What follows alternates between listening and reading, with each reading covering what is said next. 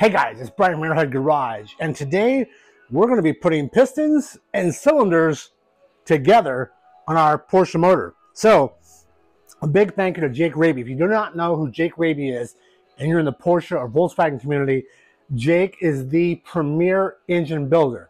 His motors are going to cost you, but you're paying for experience, and you're paying for the best quality. It's all about that. With that being said, I reached out to Jake, and Jake had a pair of Keith Black pistons, 96 millimeters, for a Type 4 Porsche motor available. And I snatched them from him. Today, we are going to check the ring gap in our cylinders, and then we're going to install the pistons into the cylinders and get them in on our 67 Porsche engine. So with that, let's get into this. Let's do this.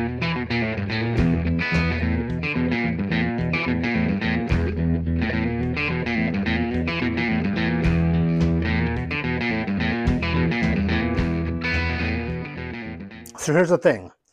Most Porsche, Volkswagen pistons, they'll have an arrow pointing to the direction of the flywheel. Well, as you can tell, this piston here does not have it. That's because that is a Keith Black piston. Now, whether you're Porsche, Volkswagen, or even Corvette and high performance General Motors stuff, you know Keith Black makes some impressive pistons. So, with that being said, we need to check our ring gap, and it's a little bit different than most normal pistons in the Porsche Volkswagen community. So here's our ring, and I've marked it towards the top going up. You take your cylinder and you stick it in there all the way, and you get it in. Now, once you have it kind of in, you take your piston and you want to push it down to where it's right in line. Pull it out.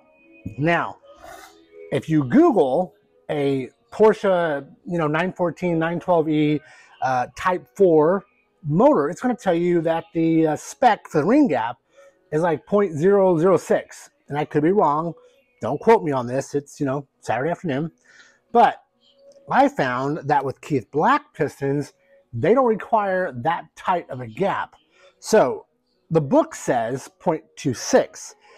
I found out that it's 0.18 for me. So if I come in here, that right there, see that? It catches and drags. That's 0.8. I'm okay with that. I can live with that. That is good enough spec for me. So that top oil ring, in my world, is good to go. So I'm going to put this back on the cylinder, and we're going to get to installing the piston into the cylinder. Let's do this. When it comes to lining these pins up, you never want to line them up with the wrist pins. So this first one, we're going to do 12 o'clock high. Your second one is always going to be 180 out. So we're going to pull that one down. So 180 there. See it right there? That's right there. That's that. And then your other ring, you're going to put that back upside here. So find that. So we got one ring, this top ring right here. It is at 6 o'clock. We have our top ring at 12 o'clock.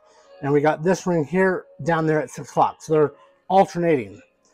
Now it's time to grease up or oil up our pistons. Now, let's clean this up.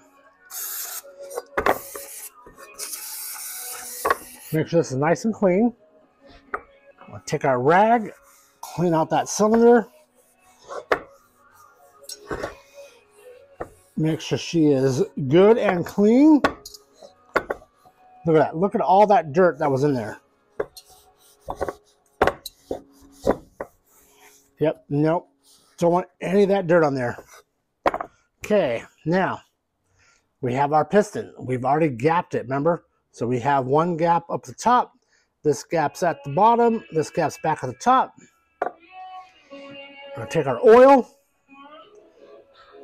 and we're going to coat this.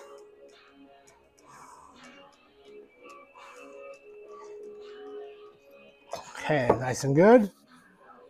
Make sure everything is still there. Up the top for that one.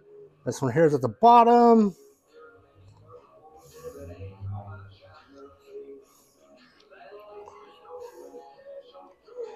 Good, good. Everything's lined up perfectly. Put a little bit of oil on these skirts. And your hands will get dirty, so just be prepared for it. And that's good to go there. And then just a little bit of oil in here because, you know, it's going to happen. They're going to go together.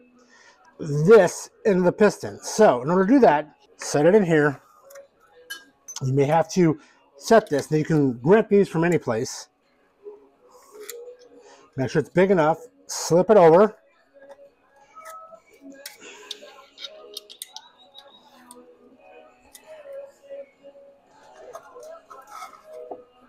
Okay, there it is. So we'll come over here, and now we're starting to tighten it. Just click it, click it. You want to make sure it's tight.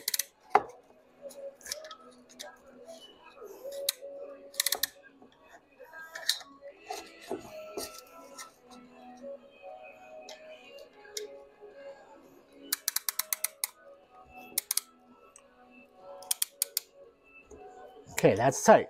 Now, here's our cylinder. Piston ring, or the wrist pin has to go this way. I'm going to put it in just like this. Okay. Next, let's get a rubber mallet and let's pop it down. So here we go. We got it like this, and you're just going to pump it. If it doesn't go, take your tool and make it a little bit tighter. See that? A couple more clicks there. Now, it's in. It is in. Now, you need to get it to where it's right here where we can put that wrist pin in. So, take it and just push it back down. And when you feel it bottom out, you can see where it's at. Take it like this. And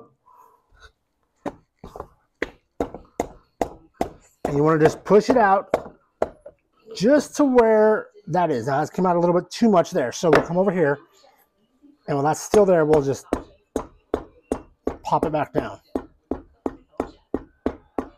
Rubber mallet. Now, that's where you want it. You want it just where you can get that wrist pin in. So come over here and we'll... Right there. Now you can see you can put that wrist pin in with no problem. This here is now piston number 1. Let's go ahead and get the rest of them done.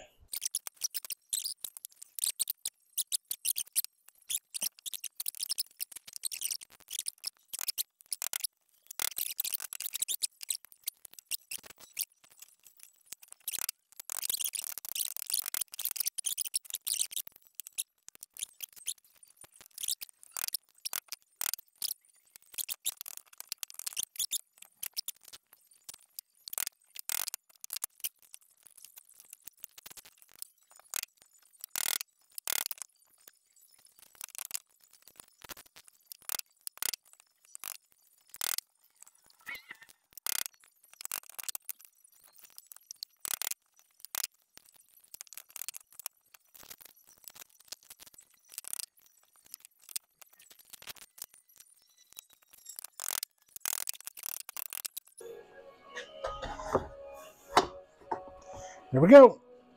We're ready to install these in the case. Hot diggity damn dog. Celebrate the little victories in your life. Little victories, just celebrate them, you know? Just have a cigar and a drink and just be happy that you got through some shit, because this is a big deal. Now we got to do more work.